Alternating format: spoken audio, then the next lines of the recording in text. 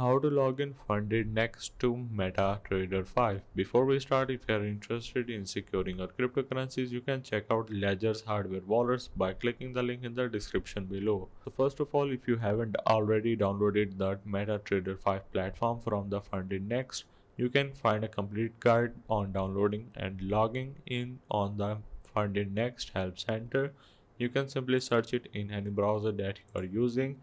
Next step is, once you have logged in to the MetaTrader 5 platform installed, open it, click on the login button and enter your FundedNext account credentials like username and password. If you are using a demo account, select the appropriate server from the list.